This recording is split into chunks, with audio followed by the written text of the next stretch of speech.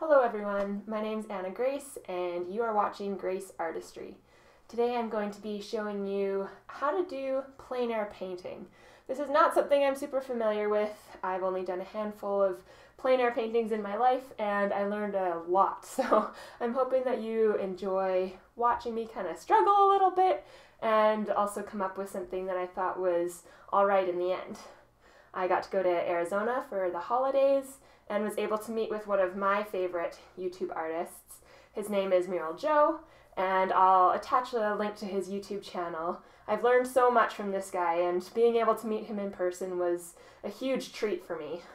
He's so nice and was able to share a little bit of his love for painting and teaching, and I've honestly been super inspired by him with my own YouTube channel and then just with my own paintings as well. He paints mostly from observation and a little bit less from photographs or even from looking at something in real life. So that's something quite different that I haven't really run into with other artists before. So thank you, Mural Joe, if you're watching this. It was amazing to meet you. Here is one of the paintings that I'll be demonstrating today. I hope that you can learn a little bit from this video and that you enjoy watching. Well, here I am in Monument Valley. I drove for about 20 hours to get over there with my dog, and I really wanted to create some plein air paintings. So, I started with some charcoal in my sketchbook, which I'm not really familiar with. I do not use charcoal ever. I thought I'd try it though, and I realized, of course, that it was very messy and not super precise. So I didn't really do a detailed sketch beforehand for this one. I picked this particular place because it had a good pullout, it was kind of out of the way, and I just really liked the way that that monument, I guess you'd call it, was shaped. It looked really interesting, but I made a major mistake when I started. Because I did not do a lot of sketching and figuring things out, I picked a composition that I actually am not super happy with, so I did end up changing it slightly later, but definitely could have been better. I liked like I mentioned, I liked the shape of it, but I only did about half of the actual rock, where I should have done the whole thing and just made it a little bit smaller on the painting or put it in the middle or something like that. So I don't have a nice plein air easel. I just put the painting on the ground in this case. In another one I propped it up against a fence. I should probably invest in one. That would probably make things a lot easier. But this works. I am pretty young and I don't mind sitting on the ground for a few hours at a time. I used the dirt of the ground to make the initial marks to just block it in, which was really neat, but it was kind of grainy and not as dark as I wanted it to be, so I ended up going with paint. I thought maybe I could do the whole thing in dirt. I thought that'd be really neat, but didn't quite work out because I couldn't get those darks. I'd done the same thing a while ago I think it was in North Carolina, with some red dirt, and it looked really cool, but that was on paper, so a little bit different. This is on wood that I put a layer of gesso on. I realized that I should have put more gesso on after because it was still soaking up the paint so much that it was a little bit frustrating. I don't like painting on a super textured surface, especially if I'm trying to do something that looks semi-realistic or gives a good representation of something.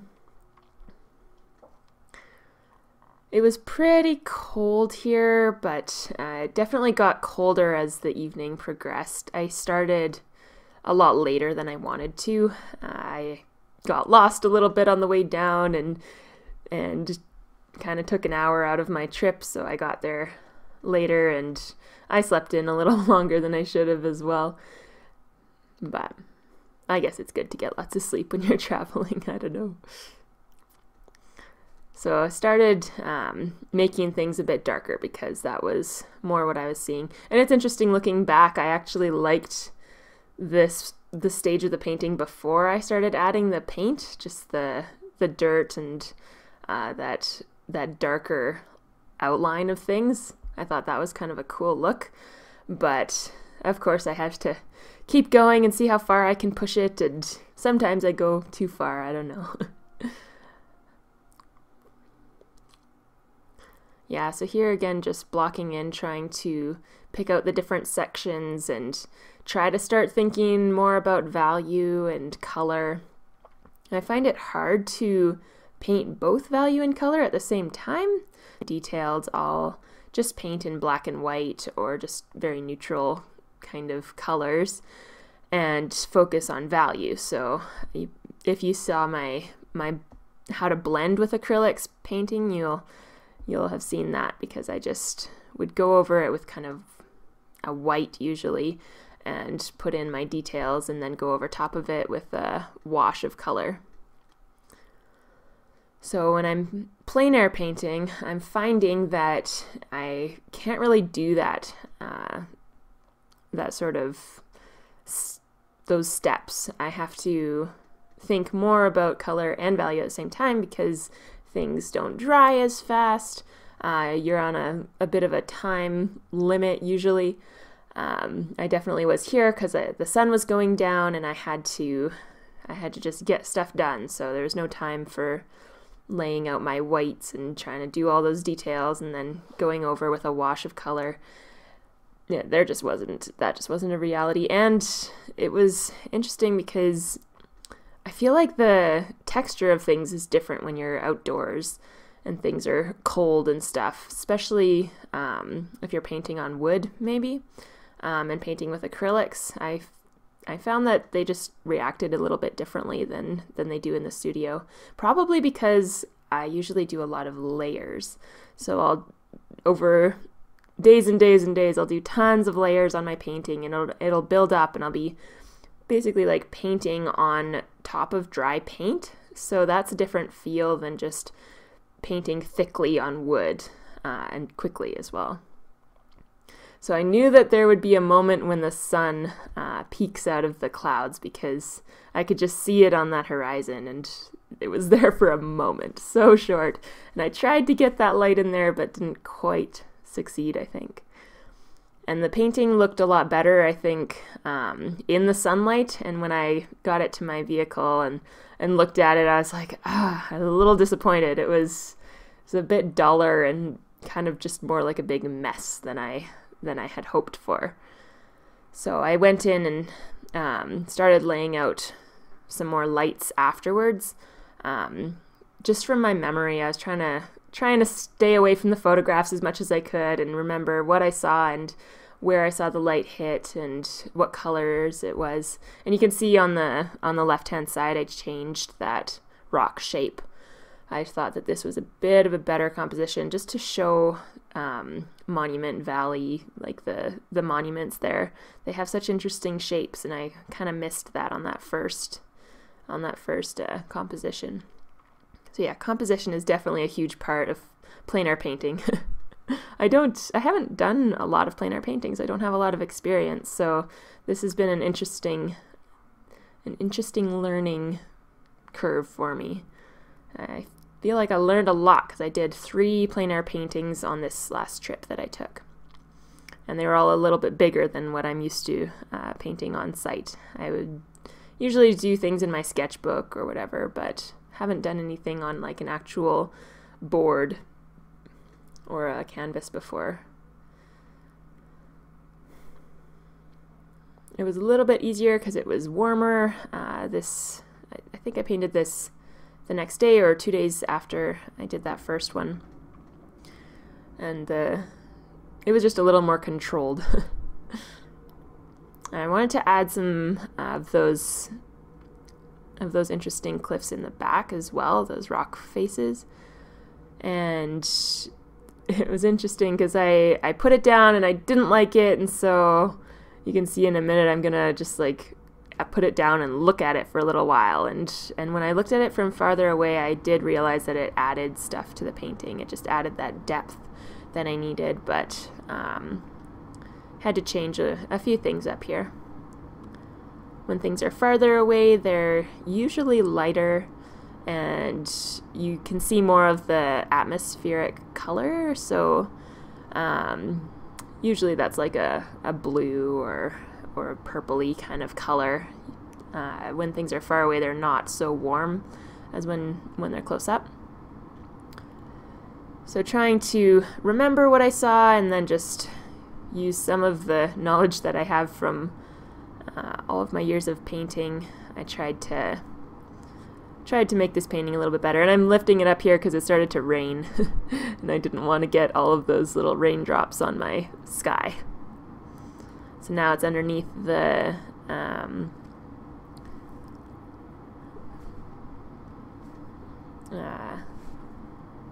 what do you call that thing from the motorhome? Overhang?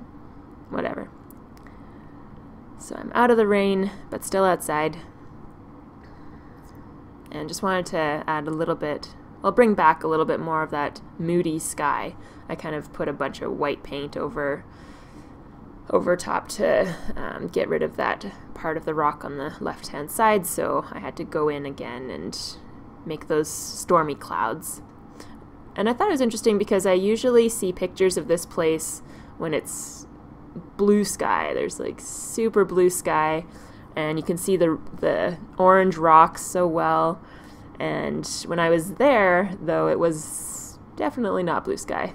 Exact opposite. So I thought I'd try to represent what I saw in my own experience in my painting. Alright, moving on to the next one. Grand Canyon. Whoo! My first time there was amazing. I just loved it so much, and we went to see sunrise on the first day of the year, first day of 2020. Just gorgeous. My camera's pretty bad at picking up actual colors, but it was lovely. However, this was not so lovely. It was cold there, so cold. You can see ice on the ground and snow, and I'm from Canada, but I was still freezing. And as you can see, the paint was not cooperating. It was freezing almost instantly. As soon as I put it on my butcher's tray, which was cold because it's a butcher's tray, it's metal, I would put a color of paint on and then put another one on and try to mix, but before I could even mix a color, it would freeze. So I tried to put it on the board anyways, but as you can see, it was not super successful. So again, using that charcoal, I tried to get some more definition, and my mother is amazing and had researched that you could see the same view from inside. So I went to the geology building and set this up against a window and just looked out the window, and I don't know if that's cheating or not for plein air painting, but I don't really care. It was cold and it was not working. So it was a good learning curve to realize, hey, you can change your plans, it's okay, and just do what's going to be more successful and a better experience, honestly. I was getting a little frustrated and my fingers were just freezing. So now I was able to actually focus on mixing colors and painting and making a good composition. And I did adjust a few things because I was in a slightly different position, but I was able to see the same rocks, so I thought that was pretty cool. Same surfaces and stuff. So for my last painting, the other one that I showed you, like I mentioned, I really liked the shapes of the rocks, but for this one, it was a little bit of a different purpose. I decided to do a portrait-oriented board because I wanted to show all the different layers of the Grand Canyon. You've got the sky, and then you've got the plateau in the background, and then you've got those little mountains coming down, and then the ones closer to you, and just you can start to see the details closer and closer you get. And then you can't see it yet, but further down I have even the Colorado River on the bottom. I was fortunate enough to get that spot where I could even see that, so that was amazing. And because we went to go see sunrise, I was able to see this area before it filled with light. So I loved that I could see all those colors and stuff. I realized later, looking outside and seeing when the light hit the valley, that it was hard to see colors and even some of the detail because it was so bright. So I guess that's another tip, is to just go at the right time. The last one I left it a little too late. This one I got up nice and early and got an early start on it, which feels good to be able to finish it before you're like ready for bed. Yeah, so I tried. It's interesting because I think with plein air or doing things on site, it's almost better sometimes to start with the thing that you're most interested in first, the thing that you want people to look at, because you might not have time to finish it if you leave it to the very end. And usually with my big paintings, I will leave the most important things to the very end, because there's a reason for that, because I'm learning the whole time. So I'm learning a certain technique or a certain way of painting, and by the end of it, I'm the best artist that I've ever been, pretty much. So this is a bit of a different thing. It's there's a time restraint, and yeah, you just got to get it all done. You might not have time to finish. So here the light did peek out, just starting to peek out, and it hit that certain cliff face. And I thought it was just beautiful, so I was really trying to play that up, and I kept that light source going through the whole time that I was painting. I don't think that you can just keep changing your light source in your painting along with the light source outside. I want to do some kind of experiment where I start like one side of the painting in a certain lighting, and then I kind of change it throughout the painting, but did not try anything that ambitious for this one. So I just established what I saw as soon as I saw it, and as soon as I liked what I saw, and then tried to stick with that the whole time, which was tricky because looking out there, I got a little lost. I just like kept trying to find my place, just looking outside, and it was difficult sometimes because it's far away, and the light's changing all the time, and I'm like, okay, what am I working on even? What am I painting? I love all the colors that you can see here.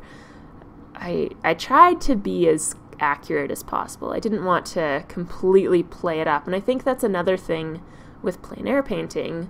I'm noticing that in my usual paintings, I do change the colors a lot. I like to be really colorful and try to like guide people's eyes through with color, and do all those subtle hints and do layers and layers and layers. But I'm noticing for the plein air ones that my paintings look a lot more realistic color-wise. They're not as detailed, not nearly as detailed, but the color is a lot more true to real life. So I think that this is a really good way of studying color.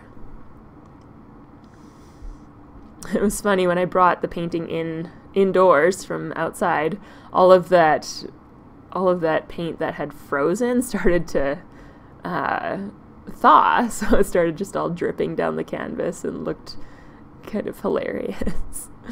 It made me laugh. It was funny. So I was using this big brush for a lot of the painting, a lot of the blocking in anyways, and then I ended up using 4 brushes in total. I didn't pull out the last one till the very end when I did the river at the bottom. I'll show it to you in a minute, don't worry. Alright, third painting. Last one of the group. Maybe it's the best one, I don't know. But I saw something that I liked, and for this one, I really liked the composition. There was this certain hill. I'm at Bryce Canyon now. This certain hill that I wanted to focus in on because Bryce Canyon has so many different complicated parts. It's kind of similar to the Grand Canyon in that, but it's more the same thing over and over again. And I didn't want to sit there for hours trying to do the exact same thing over and over again to make it look good. I wanted to just pick one thing, try to focus in on that. And so I picked this certain mountain hill. I don't know what you would call it. There's my dog. She's cute. And I just wanted to focus on that. So I tried to think about composition for this one, and the landscape orientation worked perfectly for this. So I did those 2 little sketches. I kind of had already made up my mind of what I wanted to do, but I'm like, hey, well, I'll do the sketches just in case I change my mind. But I ended up just sticking with the one that I originally thought. And then I just drew it out on the board with paint, as you can see. Just some neutral colored paint, and I wasn't super specific and didn't really keep with what I necessarily put on the canvas, the board at this point, but I wanted to get something down so that I could kind of know where I was and where I was starting to block in. And I think that this helped a lot compositionally, because I realized afterwards that this one is probably the best composition out of the 3.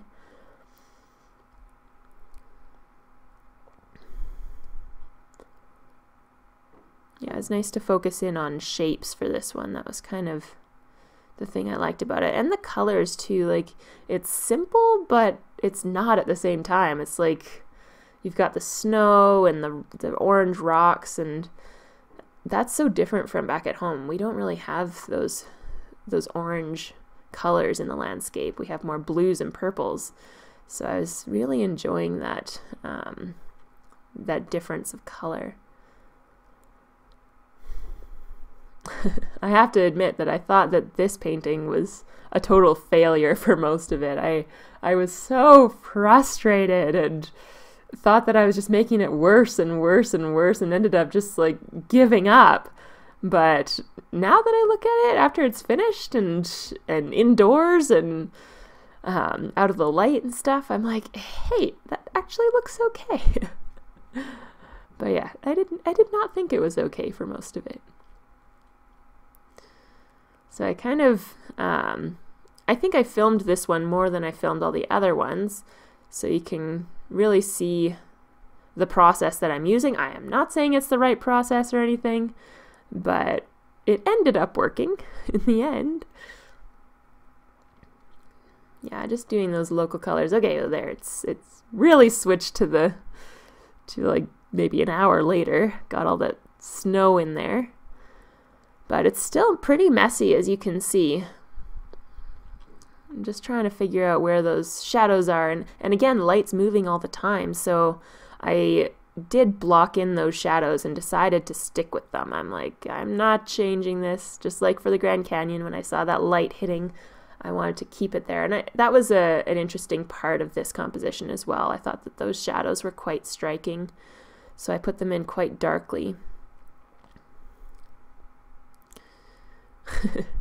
In the second hill, from the front one, you can see those little pieces of rock, and they started to remind me of like toes and toenails, and that's all I could see once I put those on. So I did end up changing them a little bit, but you can see that I kind of like outlined those shadows and then filled them in loosely, and then waited for them to dry, and now I'm filling them in again, and it's really all one color, and I didn't change that very much. I was planning on it. I was planning on going in and doing more details, but looking at it from far away, in the end, I did like it the way it was, and didn't go in and do more details, which is hard for me. I love detail, and I usually like work on a painting until there's nothing more that you could possibly do on it, which I love doing in the studio, but plein air is so different.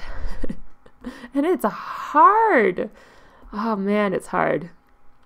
I can't even describe how hard it is. But the whole time you feel like it's just this race, and that you're kind of losing the whole time and not really sure if anything good's going to come out of it. I was thinking about leaving this one here and just putting a free sign on it. But I didn't. I brought it home.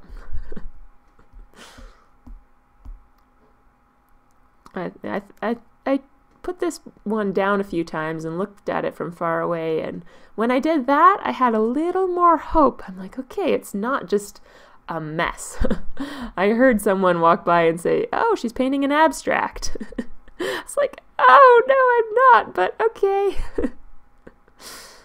But yeah, when I stood back, I'm like, okay, I guess there's something there, maybe. And then in that bottom right-hand corner, when I stood back, I thought that it kind of looked like those little peaks were coming towards you a little bit. So that was kind of nice. I played that up a little bit.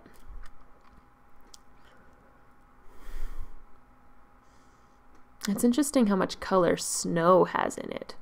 Like I put it in and I thought, well, I'll go over it later and do some lighter stuff. And I am doing that here, but only for the highlights. I ended up just leaving those darker purples and blues there because that was looking pretty realistic.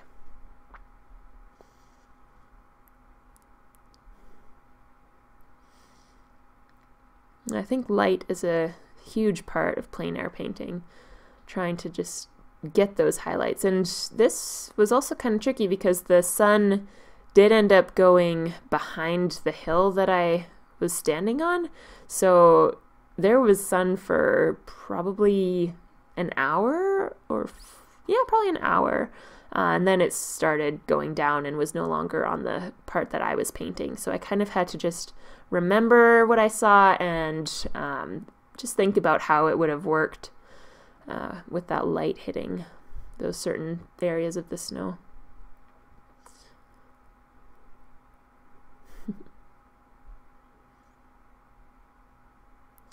And it started to get a little bit chilly, but this was definitely the nicest weather out of the 3 paintings that I did. It was +1 for a lot of it. I think it just got down to maybe -3 or 4 by the end, so my paints were not freezing. Thank the Lord. No, I think if I do go out and do more winter paintings, I'm gonna buy some oil paints because it's just not really possible, I think, when your paints are freezing super fast. All right. I think this is the end, guys. As you can see, it's pretty messy, but there's something there when you look far away. And when you look close up, I guess it's interesting to see all those brush strokes and kind of madness. I almost feel angry when I look at this painting, but it does have the depth that I was hoping for. And there's the real version of what I was looking at. And there's Monument Valley. It's got that reflected light and those monuments in the background and the ones in the foreground. This was my least favorite out of all of them, I have to admit, but I don't think it was a total failure. And besides, I learned a lot while I was painting this one. I learned a lot of what not to do and a little bit of what to do as well. And there's the Grand Canyon. Whew, it's huge. My goodness. Oh, it was so fun painting all those different parts of it too, like the little mountains in the background, and then get closer and closer and colors get darker and more vibrant. And you've got that Colorado River at the bottom. I had to remember what that color was by the time I painted it because the light was shining on it and I couldn't see that color that I saw at the beginning in the morning. Oh, it was just lovely. And the last one, Bryce Canyon. Messy painting, but I think it worked out. It really looks like the sun setting, which was a bonus. I wasn't really planning on that, but I think it ended up looking all right. And this might be my favorite out of all of them. I'm not sure. I like the Grand Canyon too, but I still have to decide. I hope you enjoyed that video. It was really fun to make it and to just get the camera outside for a change and seeing the beautiful lighting and just the raw experience. Please subscribe, press like if you liked it, and I hope to see you again next month. See ya!